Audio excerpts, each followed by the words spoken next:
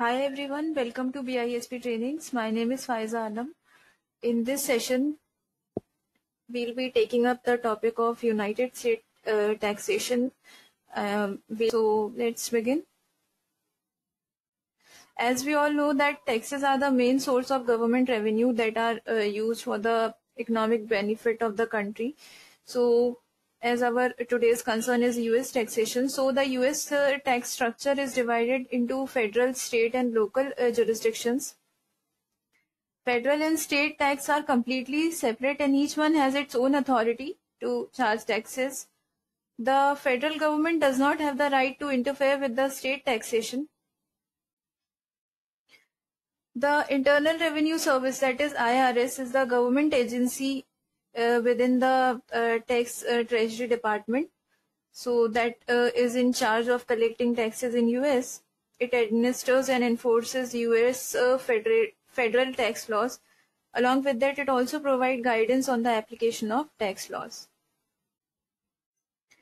Every individual, whether a citizen or a non-citizen, or I would say a resident who lives in US for a period or for a certain period, like for a period of more than 180 days. So all the people have an obligation to pay taxes in accordance with the laws of the nation. Like filing tax is one of the most confusing aspects of American life.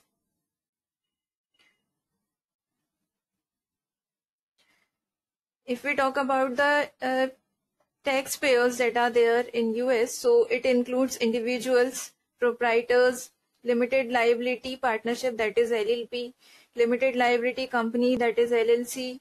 Along with that, there are also corporations that have been divided into two categories: C corporation, that consists of the regular ones, and S corporations, that are the small ones. Along with these taxpayers, US has a state and trust taxpayers also that consist of NGOs and non-profit organizations. So many types of taxes are levied in United States of America, but we will be discussing only the common and main tax types. So the first tax type that is there in US is sales tax. So sales tax are imposed on the sale or lease of goods and assets. There is no national sales tax in the US, and that's why there is no standard rate for it. Since sales tax is governed at the state level, the tax rate varies from state to state and within the state as well. We can take an example here, like in New York, which is one of the state of US. So the state sales tax over there is 7%. And if we talk about New Jersey, that is another state of US, so the tax rate over there is 3%. If we talk about the highest state tax rate, so it is the state California, where the rate is 7.25%. So the tax rate varies within the state also and from state to state also. Along with that, the taxability of item is also different in each state. Like for example, if we talk about New York, so in New York, gum is taxed while milk is not taxable. And the other example is of it is in New Jersey, food is taxable while clothes are not filed for tax. So the taxability and tax rate varies within the states in the US. The other category of tax type is a payroll tax. So the time when the employee is hired in the organization, the employer will be responsible for paying its payroll tax.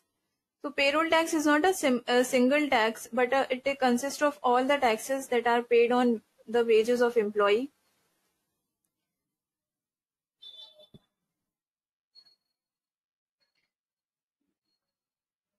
Like if a company is having employees, so they are going to be responsible for deducting certain portion of employee wages and to pay the payroll taxes.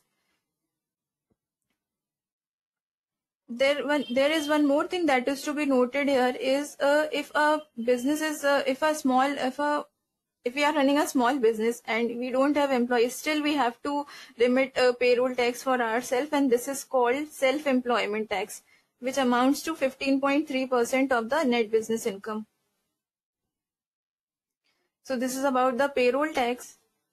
So if we take the other type, that is income tax, so the US has a progressive tax system, and it is, based on the principle that earn high and pay high, which means that if a person is earning high income, then he has to pay a high amount of tax.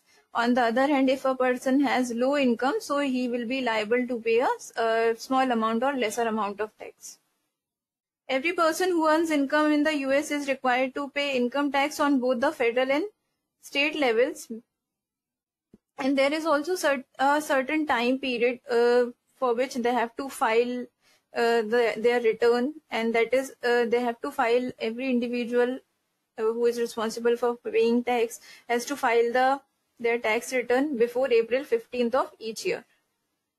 If we talk about the federal income tax, so these are applied to all forms of incomes like wages or capital gains.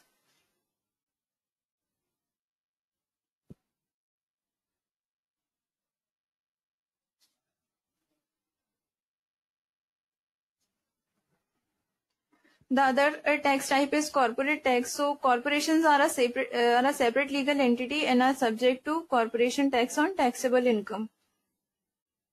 Corporation tax rate are different from personal tax rate. Like corporation earnings are subject to double taxation. Why it is called double taxation? Because corporation pay taxes on their earnings also, and then they pay dividend to their stockholders, which are subject to capital gain tax.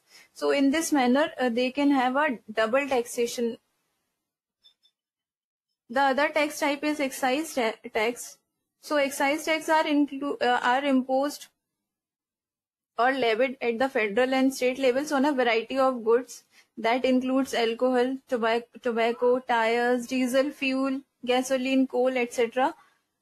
Excise tax is required to be paid by the manufacturer at the wholesale sale, or it can be collected from the customer at the retail sale. So this is about the excise tax. The other category is custom duty. So the United States imposes tariffs or custom duties on import of goods, and this duty is levied at the time of import. There are various clauses and conditions that are given for the custom duties. Goods from many countries are exempted from duty under various trade agreements. Like in some countries, some goods are exempted from the duty, and failure to properly comply with such custom rules can result in seizure of goods and criminal penalties.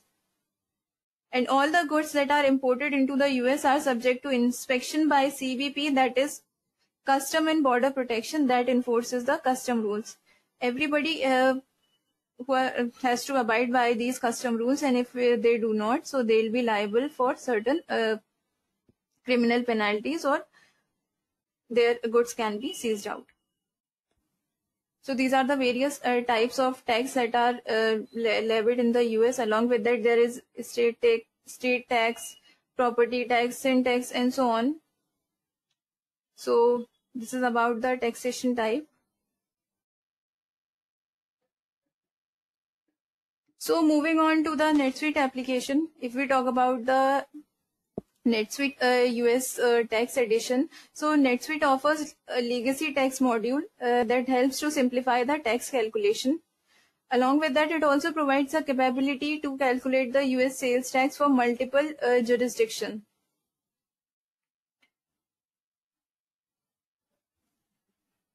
So before starting anything, we have to make certain setups for it. So for that, we have to see whether the feature of advanced tax is enabled in our system or not. So for that, we have to go into setup, company, enable features.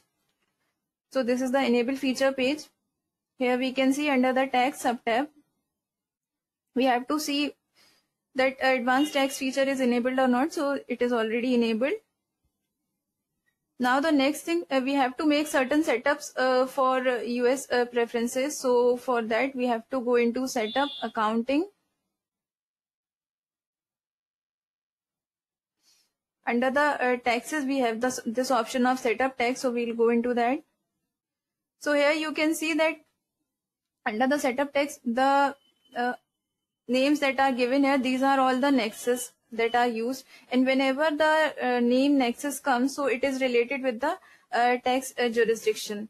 So let me tell you what is nexus. So it is a term that is used to determine different sales and purchases taxes for a subsidiary, and each subsidiary must be associated with at least one nexus. It can have more than one nexus, but every subsidiary should have a nexus for transaction purpose. So these are all the various nexuses: Australia, Belgium, Canada. These are the various nexuses, and we have to enable or disable certain features given over here. This is concerned with Australia, but as we are concerned with US, so we will be selecting the US nexus. So let me tell you about these features. The first feature is enable tax lookup. We have to check this box, enable tax lookup on sales transaction, because if we check this box, so NetSuite determine the proper tax code automatically when an order is entered manually that corresponds with the customer's shipping address. And customer default to taxation, if we check this box, so the customer that will be on this transaction will be liable to pay tax by default. Charge out of district sales tax. If we are dealing out of the districts, then we have to we have to check this box. This is per line tax, it is already enabled. This respect discount item preference is like, if we check this box, so the transaction level discount is applied after tax only if the apply before sales tax sales tax box is not checked on the discount item. And if we do not check this box, if we clear this box, then the discount level will be applied before tax. So we can check or clear these boxes. This default tax code is here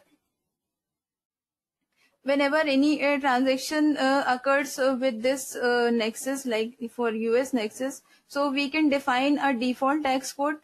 It will be populated automatically, and if we want to mention or change the tax code, so we can manually do that. And if we want to fix any tax code for it, so we can select it from the list here.